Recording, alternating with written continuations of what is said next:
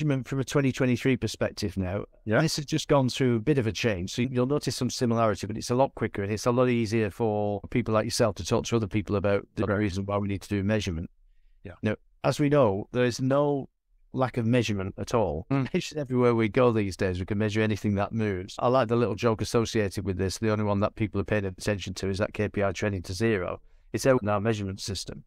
We need something simple. We need something straightforward. It needs to be able to be understood by everybody.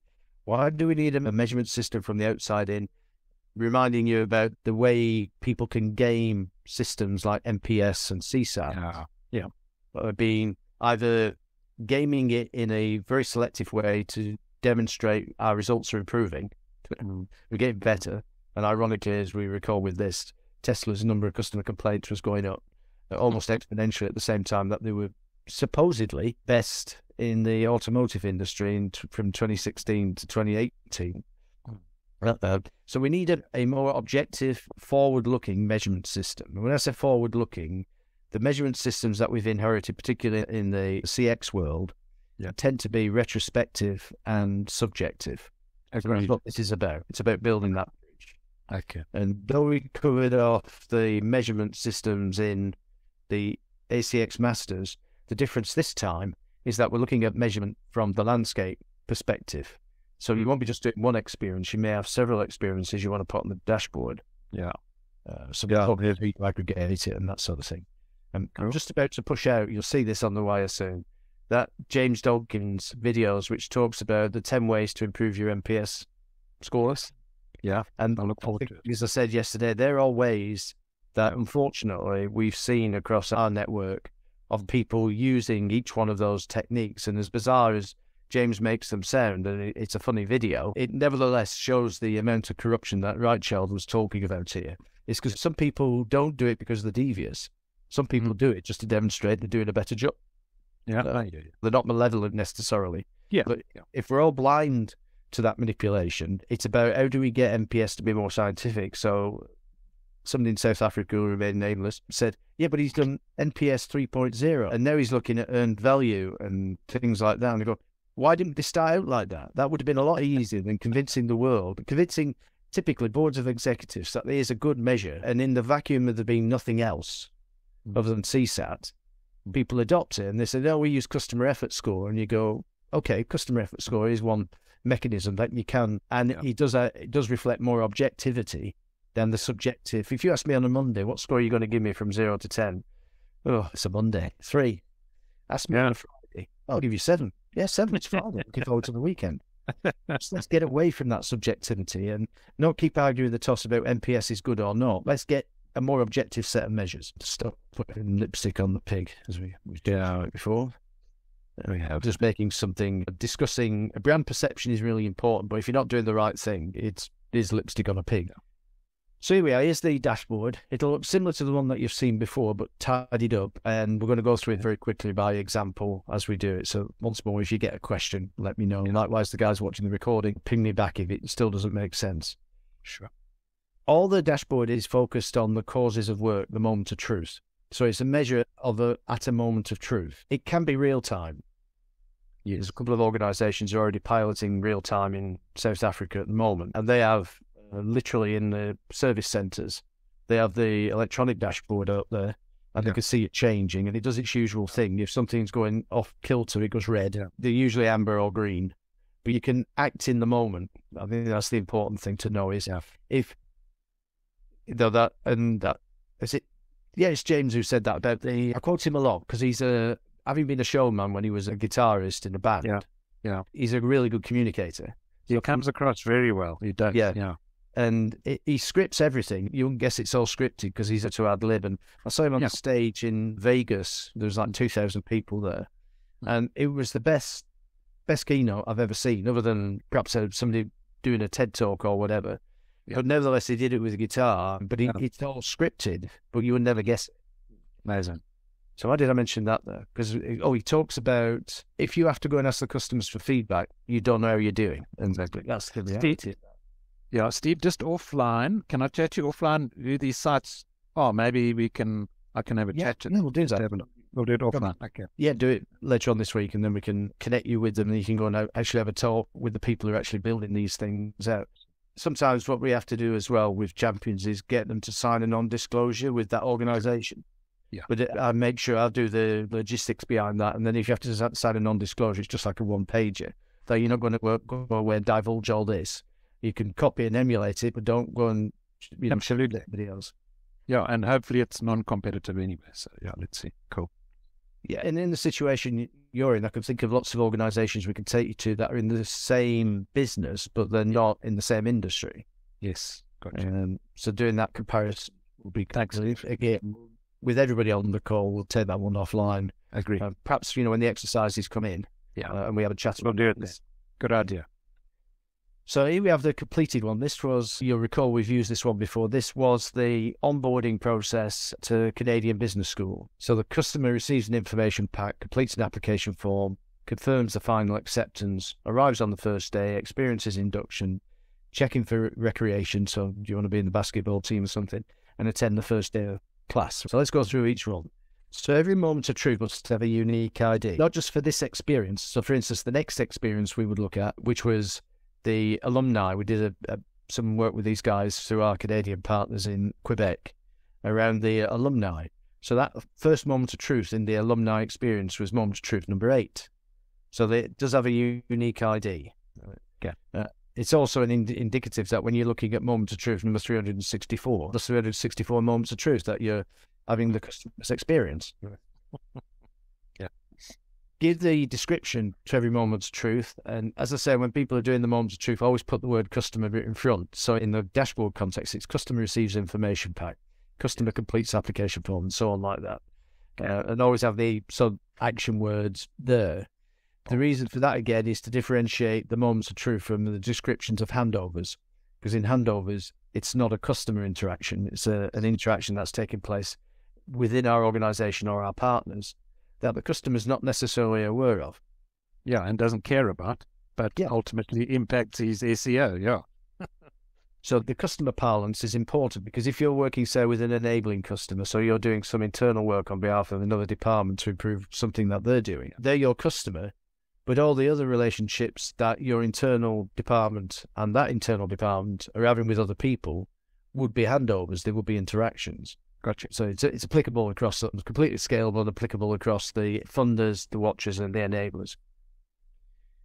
So then we have a type of moment of truth. We call the 6 different types. What that can allow you to do, not with one experience, but from a champion's perspective, where you're looking at several experiences and you're bringing them to the dashboard, is what are the predominant types of moments of truth that we've got? Yeah.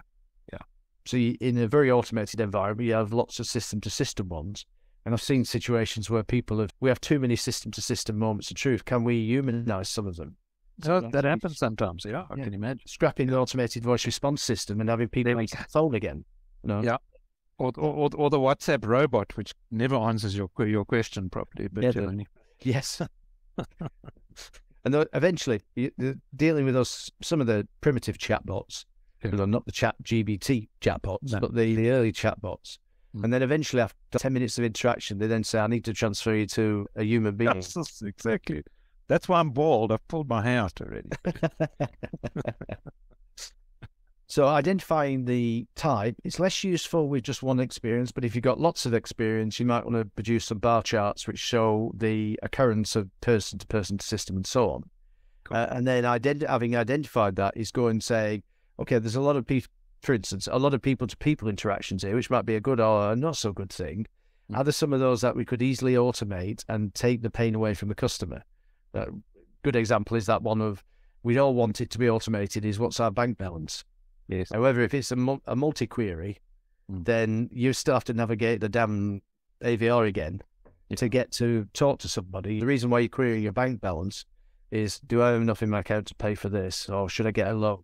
Or should I get a short-term overdraft agreed? That sort of a thing. Yeah. So usually the questions aren't linear. And unfortunately, the way those things are programmed traditionally is to just be very good at transactional responses. Yes. We've seen, the one example I quote in the States is with Cabela's, who are a great big outfitting store. Mm-hmm. And what they did is they offshored the call centers to Singapore. loads of complaints from people saying they don't understand us. Right?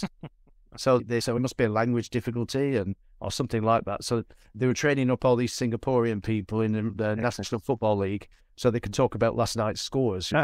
Somebody was interested. But of course, they're still doing it in a foreign language. So all these complaints kept coming in. So eventually, after 4 years of it being outsourced, they brought it onshore again.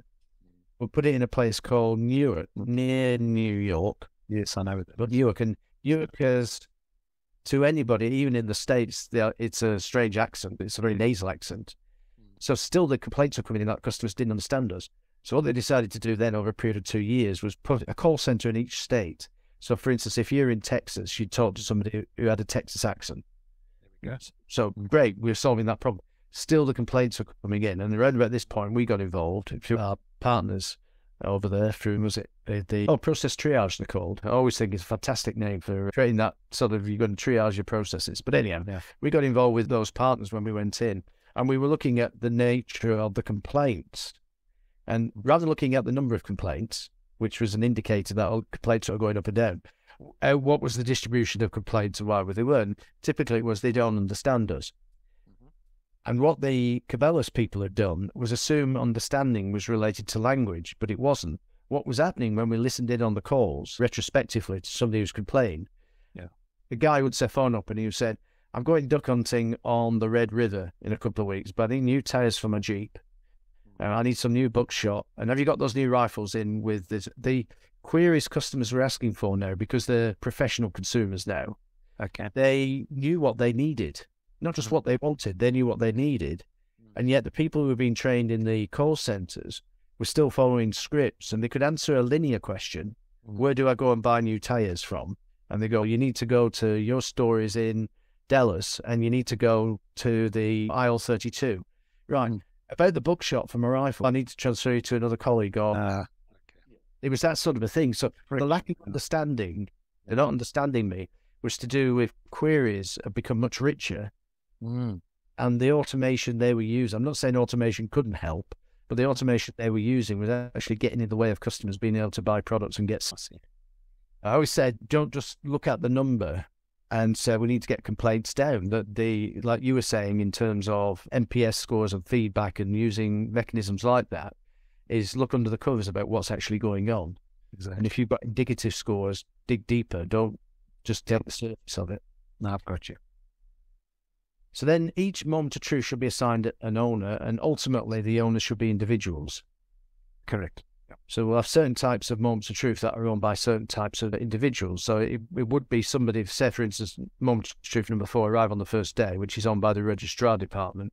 It's going to be somebody with a registrar skill set who owns that moment of truth.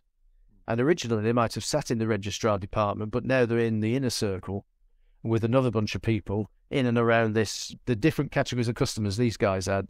These were newbie students where we were applying this. But they're also similar experience to people who come along to do their masters and the PhDs and things like that. But they already know their way through the system. Yeah.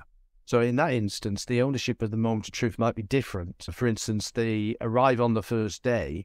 If you're a master's student, your arrival isn't built around your need to know how to navigate the buildings and get to that place where your registration desk is. You already know all that. So the person that you're dealing with who actually owns the moment of truth there is probably somebody you already know from that campus. It's probably somebody you've already had meetings with and things like that.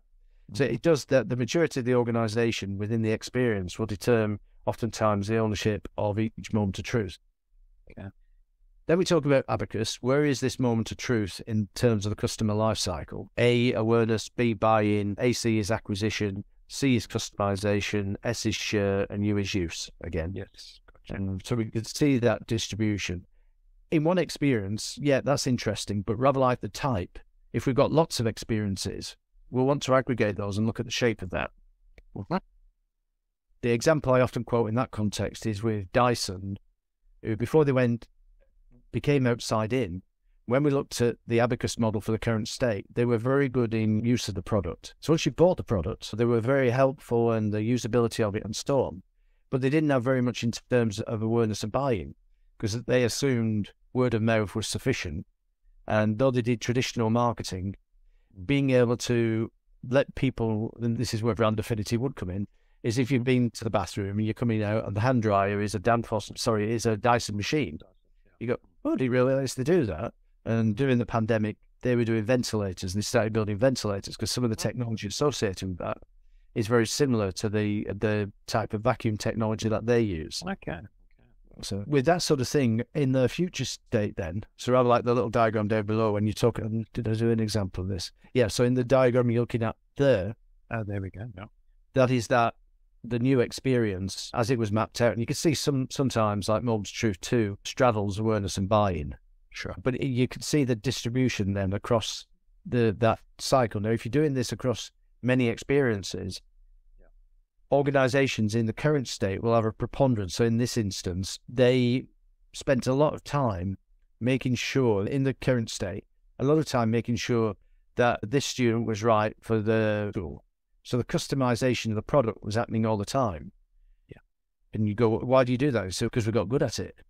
You go, that's not a reason to keep on doing it, is it? Because if you can identify there's 4 different needs, you wouldn't need to customize it the way that you're doing it at an individual level and have a one-on-one with each person. What you can do is give those people could have a pack, which is the FAQs. Those people could have a chatbot they can go to. These people could have a one-to-one because they have a different. But breaking it out like that means the customization is part of experience induction in the future state, the one that they actually deployed. So experiencing the induction and then slice it, depending on the type of induction experience you wanted to create. The other perspective on this as well is we talk on macro moments of truth, operationalized CX, which is these moments of truth, and micro moments of truth. And there is a case for actually saying, say I was in IT, and I'm helping you build this capability, the digital capability around it. I might look at moment of truth number 5 and I say, there's not enough granularity there for me to understand what type of system we need to build for that. Okay. In which case, from an IT perspective, we then identify the micro moments of truth. Yeah. Okay. Within that allows us then to design the system. But from a customer's perspective, it is just that one moment of truth. It's like, oh, I'm experiencing induction. This is going to last about 20 minutes. They give you a little talk on the campus, the rules of the campus, where you can go, where you can't go, what you can do and not, so on like that, health and safety, that type of thing. Well, all those things are micro moments of truth that during that induction experience, you might need to see them. And so this is where you would take this, and as you're building your CPL and you up to digital capability, you probably have 2 rows for moments of truth. You'd have the operational moments of truth, and then we have the micro moments of truth. I've got 2 different user stories or subsets of. Yes, that's right. Yeah, and that's the language I would use with people who are familiar with it. What are the user stories here for these different categories of customer that you've got? Yeah, got you. So that's the Abacus thing. Now, I talked about relationship earlier on, and we were talking about in the context of a moment of truth. So receive information pack. That's the first time we've used this moment of truth in any experiences. So it only has a relationship of one-to-one, one to itself. But say as with money laundering, we have every category of customer, regardless of the product they're going to buy from us, has to go through the money laundering moments of truth. In which case, that moment of truth, number 1, might have 8 instances, 9 instances, as many categories of customer as we've got in that moment of truth column. Okay. We use this one in the masters, and it teaches people about the experience. But again, the usefulness of it is when you've got lots of experiences and you're putting them on the dashboard, and you're looking at the moments of truth which have the greatest reusability. And we used to have a metric called reusability. So you don't have to keep reinventing moments of truth if you bring in a new product to market or go for a different category of customer. They are reusable. And one of the indicators there is how many instances of this moment of truth are there across our categories of customer. Yeah, I like it. Object-orientated customer design. Yeah. Something like that. It's good. I'm just going to trademark that now. Object-oriented. I'm fusing languages there. I think it's good when I think about structured systems analysis and design, and entity life mapping and things like that. Yeah, there's a lot of analogies that people don't have unless you've had exposure to those sort of things. Yeah, and nested moments of truth. I often refer to that. Yes. So people say, "What do you mean by nested moment of truth?" So I'll get into discussing like Google do, like a macro operational and micro moments of truth. So I used to say, instead of operational moments, I used to say in process. But a lot of the CX people think, oh, that's a process thing. That's nothing to do with us. And you go, no, it's in the process. Yeah, but we don't do process. We do CX. And by the time you're having those sort of discussions, you think, the use of language sometimes. So I say operationalizing customer experience, right, rather than in process customer experience. Likewise, each moment's truth has a relationship in terms of handovers. And so let's have a look at that on the diagram. So this one was Terry in Texas. And we can see understand query, that task. The moment of truth which needs to create that task is the customer relates an issue, and there's 2 handovers in that relationship, and 1 business rule, the green one that sits on update customer database. Right, cool. So what we're doing there again is just looking at the relationship side of it. How many moments of truth have relationships with how many handovers and business rules? And immediately, like number 4 there, arrive on first day. The 7 handovers in association with that. Where are all these handovers? What are we doing? Because the large systems. Yeah. And that's the case of, though the handover is an effect created by a moment of truth, we still have this moment of truth, but we've got what on the surface appear to be too many handovers.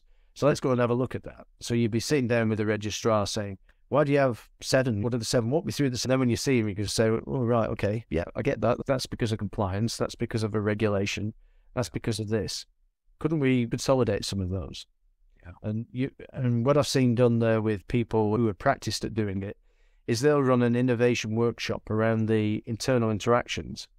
Yes. So which are the ones we can make go away? And in turn, that sometimes allows you to change the moment of truth in a way that it's much more faster, more streamlined and so on. Exactly. That's where my mind goes to. And run them in parallel. Don't show them. Yeah. So if we look at the bottom line, though, we've got 7 moments of truth in this experience with 26 handovers.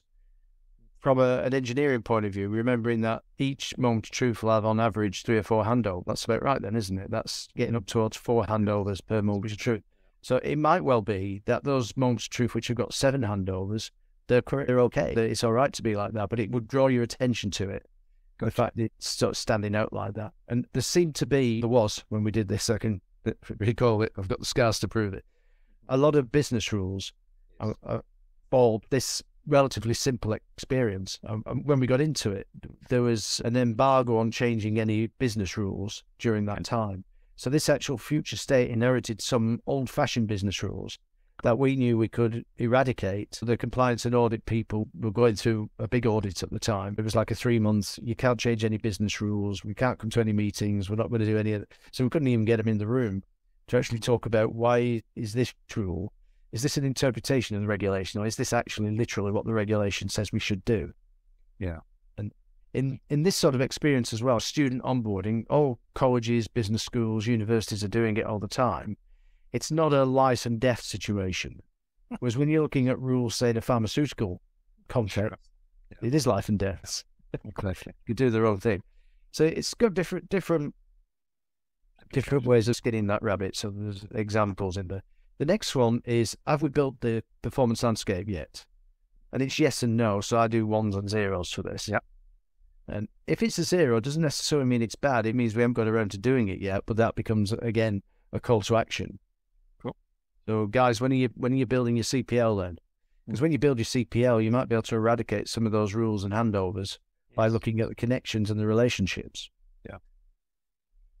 The next one, the proactive reactive index, this is about the distribution of handovers in association with moments of truth. So let me show you the diagram which talks about it. So if we look at the mess like that, 23 moments of truth, 51 handovers and 12 business rules. We knew when they actually put that one on the wall, they'd understated the number of handovers because it must be 3 or 4. So we were thinking it's going to be up in the 70s or 60s and 70s, not just 51. However, once you realise it's like that bent wheel on your bike, you need a new wheel. No amount of examining the wheel is going to make it better. Yeah. So in some instances, the pragmatist kicks in and you say, okay, that's good enough, we can work with that because we're going to work at the moment's truth level. And we know there's more than a one-to-one relationship here.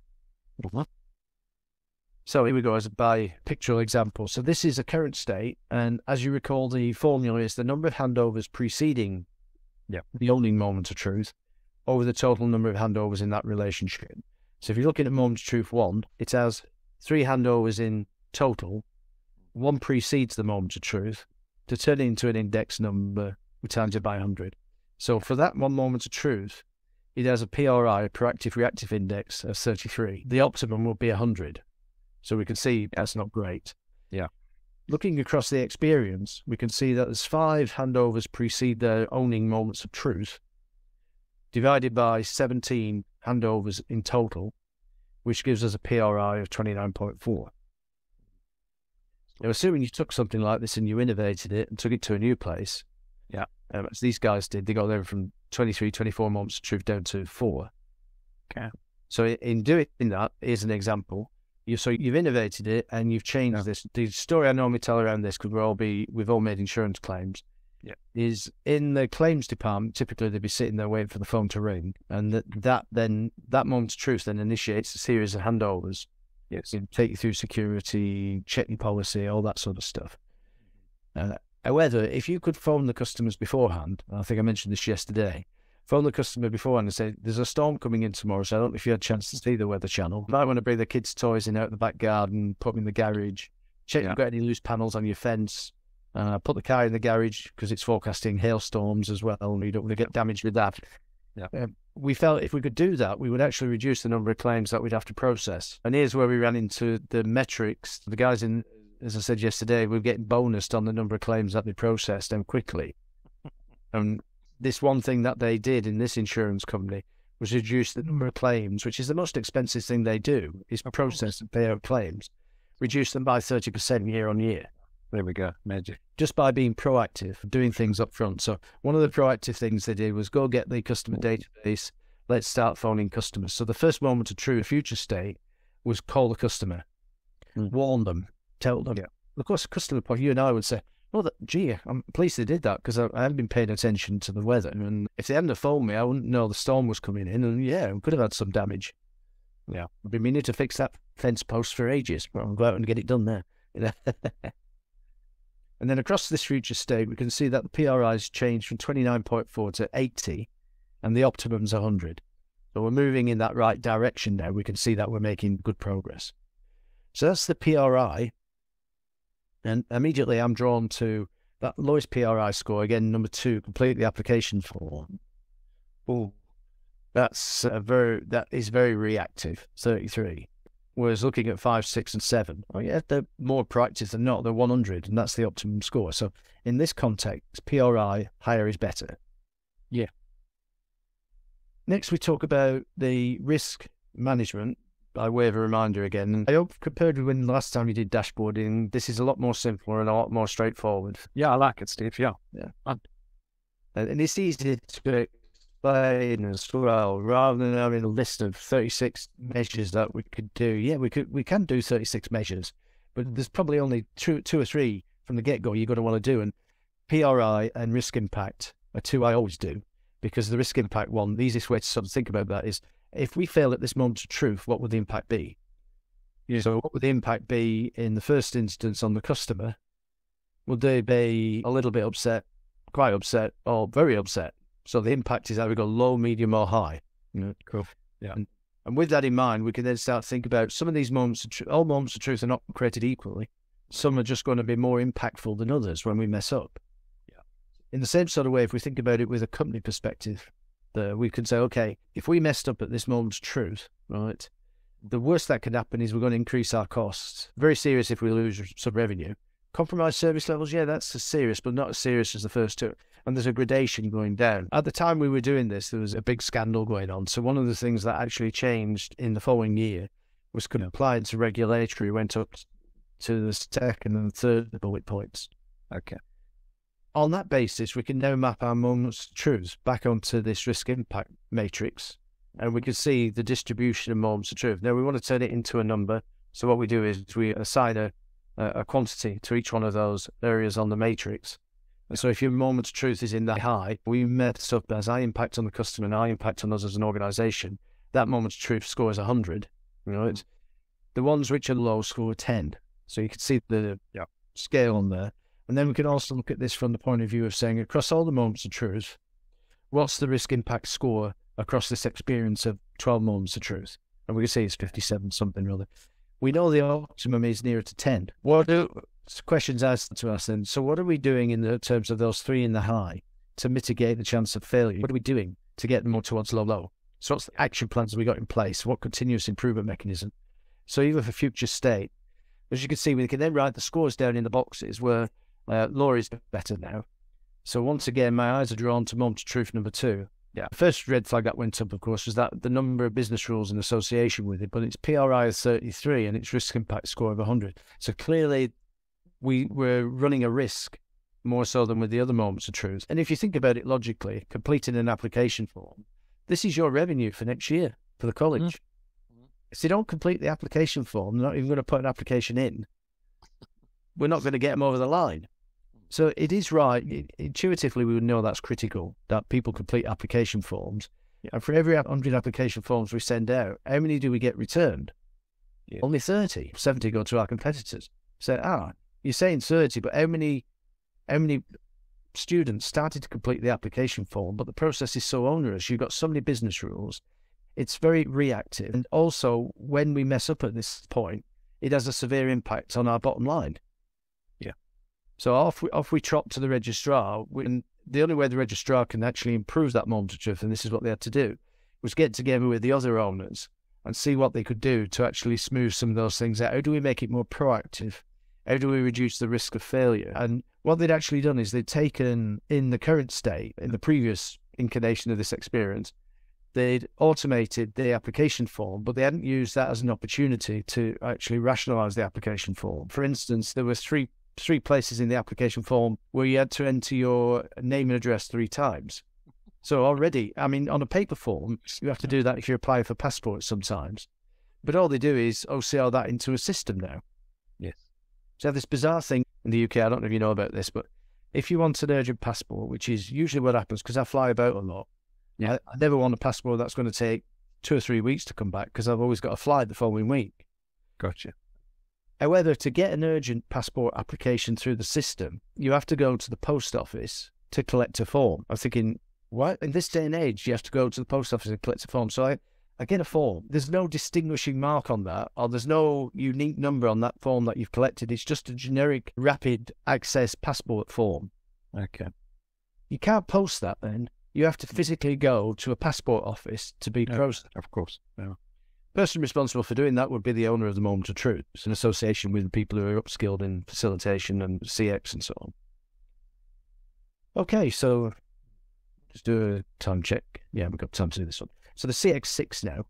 When you did the Masters, I would have talked about the 4 E's. Yes. We have our annual sort of get together of the affiliates and the coaches and stuff, and across all the partners and stuff, and we try to come together. What's our learning been in the last 12 months?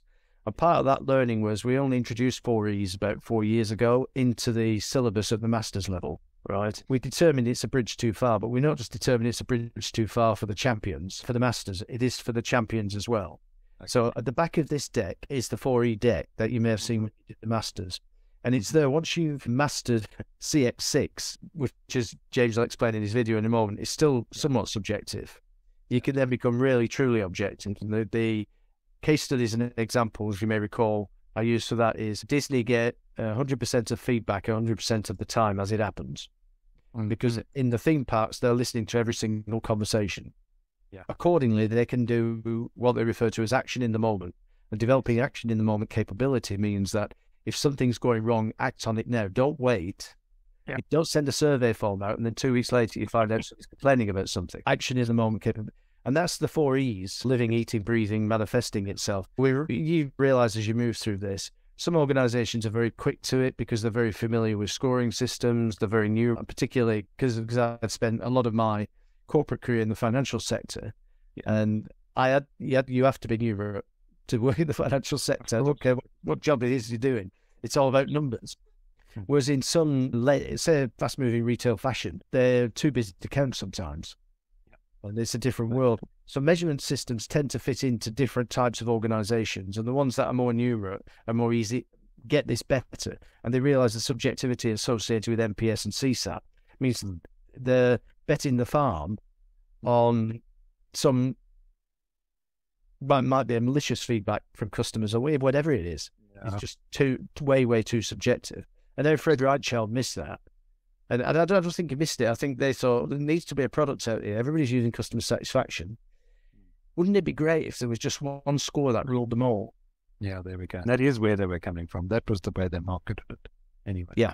And in lieu of anything else more scientific at the time, yes, you would use it, but with all the failures associated with it, you then saw that you needed NPS 3, and earned value is a good metric, but it's only one metric. Yeah, there are many more.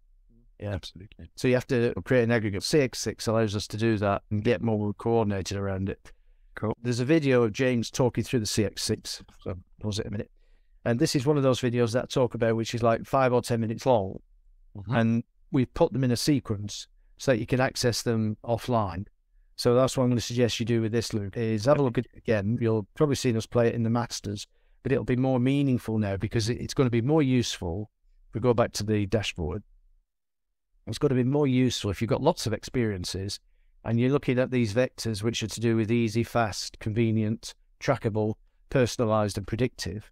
Yes. And looking at both individually for each moment of truth, but more interestingly across each experience. And for instance, in this experience, the sort of top score it's getting is that it's very trackable, which is a great thing. But the lowest it's getting is in terms of it's not very fast. I get it, yeah. And we already know from the discussion we've had, if you've got lots of rules in there and you're having to have checkers checking checkers, even if this is a future state, that's a scope to continue improving. Going back to the Danfoss example where they got to 6 moments of truth, the first moment of truth was, I need a part. Now I've got to go to the portal to order the part. And they had these big sort of Microsoft screens where you could touch the different parts of the screen. I want this part, and you're just dragging it to order, which was quite smart technology and so on. Now they got that when they were very centralized, but now we're moving to a much more fluid, dynamic customer experience. And somebody said, just give it as an app. That's going to be logically the best thing to do. So those 2 moments of truth became one, within 3 months of the go live. The moments of truth 5 and 6, which were moments of truth 4 was customer draws down part, moments of truth 5, customer receives invoice, and moments of truth 6, customer pays invoice. Yeah. And the logic of moments of truth 4 where the customer draws down the part, because we're distributing all our parts out to all our customers now, and they're storing them on behalf of other customers. The turnaround time's much faster, but also we're already integrated across 70% of our partner network in terms of shared data. So they have combined ERP systems and stuff. And we would know when they draw the part down, because with those people, and if we're in the business of confidence, instead of sending them an invoice, and that goes into the invoice cycle, and then eventually we have to remind them they haven't paid us, and then the payment comes in and we have to process it. Could we not just draw down the cash from the bank account? Yeah, but the account, there we go. Yeah. I remember that, and I remember that as being excellent. Great idea. Yeah. And it got that because of the trust. Because of the trust. Exactly. 1 through 5 and 6. Now, there were some people who didn't have integrated ERP, and it was worth Danfoss have been progressively with those people installing that integration for them at no cost. Yeah, absolutely. It would have made absolute sense because you don't need a whole, let's call it, debtors book management system. Yeah, and also if you've got, say, standard SAP and your procurement cycle is like 90 days, your cash, there's the finance people that organizations used to have don't understand the speed of cash. They understand it from a keeping it point of view, but they don't understand it doesn't build trust into relationships, and people will be less inclined to do business with you if they could get paid straight away. There we go. So we've rattled through dashboarding there. The final one on the dashboard is, of course, the disruption factor. Cool. And just to reiterate what I said earlier on, right, and I keep saying is finding the correlation between the change in the disruption factor and the triple crown. Yes. That's why I put the triple crown on the diagram. Critical. That's the message the CFO needs to know. Yeah. Because that's in the boardroom, the one question asked, so what's our disruption factor reduction? So it's 35%. Immediately you can start thinking, that equals approximately 20% cost reduction against one of the most expensive things we do. And it's not funny numbers. Just as we've demonstrated, now people are more openly reporting them, and they're in the double-digit percentage shifts on Triple Crown. When Triple Crown was first talked about 12, 13, 15 years ago, it was like, why don't we just use the real numbers? And you go, because the real numbers are very subjective and they're retrospective. Whereas we want to be able to estimate, especially if you're going to be building budgets for next year. That's it. How can we improve these things? And how do we make them more dynamic? Cool. So that's the last one was the disruption factor on the measurement system. And a reminder of the needless complexity. If it looks a mess, it's because it is a mess. And all those post-it notes are points of failure. There are places where things can and do go wrong. So the longer it takes you to do something. I remember Michael Hammer's, one of the things he was saying about how long it should take for an invoice processing time. And this one organisation, I think it was Ford he was talking to, and it was like 6 months. And you said, that's like having your appendix out, but being on the operating table for a week. There's an optimum time to get this stuff done. So why is it taking you so long? And it was something similar to this, where they'd have checkers checking checkers and so on. No. Okay. Because the failure is expensive. Because the cycle time is so long, you'd have to do it all again. And you go, that's assuming that this experience has to exist in this way once you've had a look at it and improved it. And we could go and do Six Sigma or Lean on that, but we wouldn't get it down from 20 days to 18 hours, which is what these guys managed to do. 4 moments of truth. And the point of failure factor improvement associated with that one was 96%. Wow. In side. Okay. So even if we're halfway wrong, we're still in really comfortable territory. Absolutely. So the Triple Crown Plus factors, the plus ones remembering in this instance, and these are all metrics, as you'll know, coming from that sort of the financial background, is these metrics are all indicators. And whilst they might be output indicators, they're nevertheless like getting higher referrals, for instance, and how much money is actually spent on trying to get referrals. We have lower marketing costs because people will automatically renew. If you're experiencing, you damage the car and they return it to you the following day, and that's on average 18 hours. Sometimes if the car's written off, as I think as someone have done this one before, is you'll keep the courtesy car, but they have a rule in place now, which is the courtesy car that they supply for you is a better car than the one that you're driving. Such a small thing makes a big difference. Then the connecting of the dots across experiences like that is, so Progressive, what they do is they'll arrive in a car which is a better spec than the one that you've got, right? On the basis they want to do right by you and they want you to renew your premium when it comes to renewal. The fact that it only takes 18 hours, one of the biggest feedbacks they were getting at that final moment of truth was, could I keep this a bit longer?